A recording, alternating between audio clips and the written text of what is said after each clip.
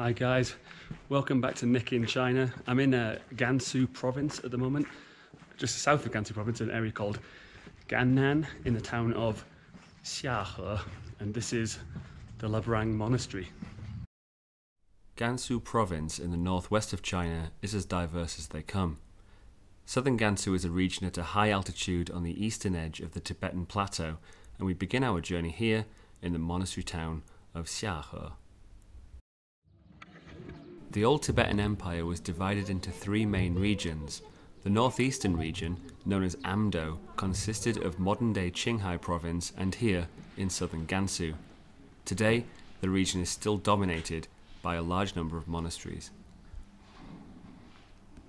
Labrang Monastery is the largest outside of the Tibetan Autonomous Region and is also surrounded by the longest stretch of prayer wheels anywhere in the world. These make up the inner Kora. So there's a walkway that goes all the way around the edge of the monastery. It's 3 kilometers long, and it's basically it's called the Kora. It's like a pilgrim walkway, you know, where you walk around spinning prayer wheels, always clockwise in Tibetan Buddhism. If you are ever in a Tibetan Buddhist temple and you don't want to look like an idiot. So all of the prayer wheels have a mantra written on them, and the idea is that when you walk around spinning all the prayer wheels, it's the equivalent of reciting that mantra over and over again.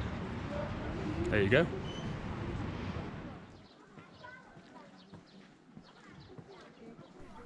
The entire monastery area within the Kora is made up of a variety of buildings, from the monks' quarters, white stupas, and the colleges and halls.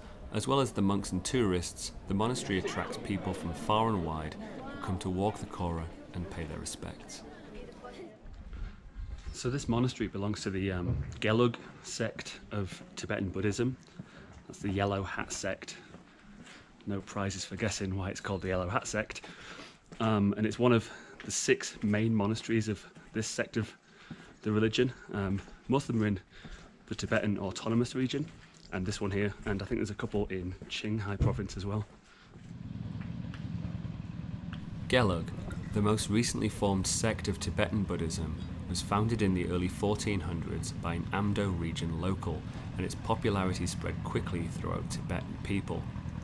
Unlike the earlier sects, often described as the Red Hat sects, the Gelug or Yellow Hat sect follow the teachings of the Dalai Lamas.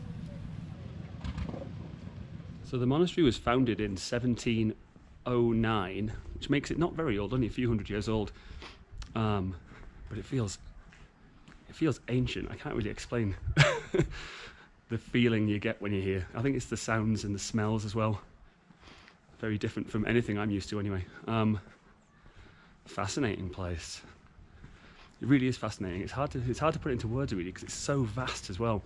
I've been basically walking around here for best part of 2 days, and I barely feel like I've scratched the surface, to be honest.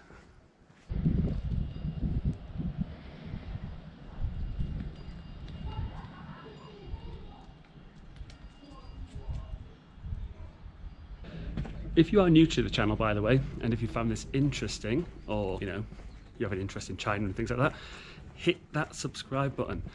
I'm going to keep updating as regularly as possible on the channel, so do me a favor, man. Religion and politics were separate entities in Tibetan regions until, in the late 1500s, Altan Khan, a powerful Mongol leader, named the monk Sonam Gyatso as Dalai Lama, the first time the term was used. In return, Altan Khan, who subsequently made Tibetan Buddhism the state religion of the Mongols, was proclaimed the reincarnation of Kublai Khan, the great Mongol leader and founder of China's Yuan dynasty.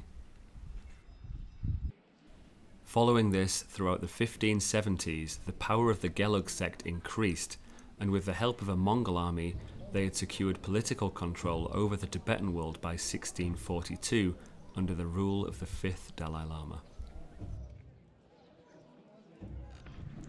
So it is absolutely massive. Basically, I imagine originally this was the whole town. Obviously the town is developed now, and there's like a Muslim quarter and like a predominantly Han Chinese quarter as well.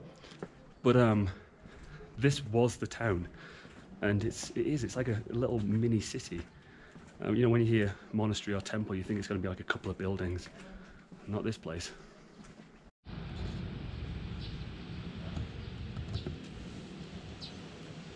So basically the main streets are actually pretty busy with tourists. Probably not as busy as it would in any other year, but you know, this is 2020. But if you just come off those streets, this is like the monks' living quarters. There's absolutely nobody anywhere. Just the monks and me.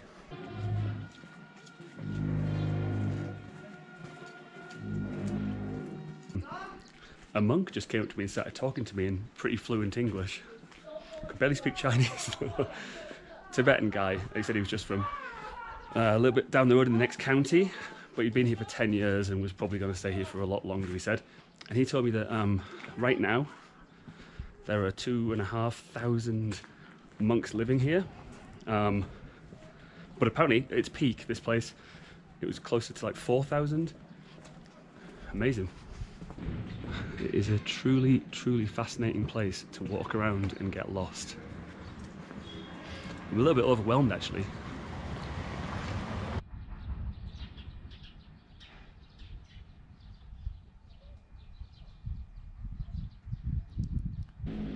So it's a place of learning, Labrang. There's 6 colleges here, focused on different things like astronomy and law, and it's famous in all of the Tibetan world for medicine. People come here from far and wide for treatments for various things. The monastery is a fascinating place to explore, especially the smaller back streets. Just to the west of Labrang Monastery is the small Tibetan part of town. There are also some places worth having a look at here, including a Tibetan nunnery and a Nyingma monastery. This is the earliest sect of Tibetan Buddhism. So just across the river, you can't really miss it. There's like a hill with, as there's usually people on top of it, so it's quite clear to see. It acts like a pretty good kind of viewing platform for the whole monastery to get a real idea for the scale of it. It's not a long walk, but this town is at 3,000 meters above sea level, so even just this little walk of this hill, it does kind of take your breath away a little bit. They say that, you know, if you come to a place like this, anything over 3,000 meters, certainly for the first day or so, you should take things pretty easy, because obviously people can suffer from altitude sickness at this kind of altitude. I think I've been alright, to be honest, but walking up there, I was a bit, felt like I was going to collapse a bit, but apart from that, I'm fine.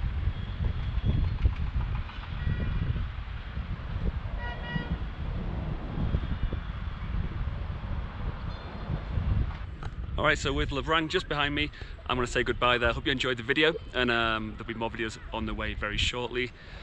Give that a subscribe if you haven't already, and a like and a share. See you next time.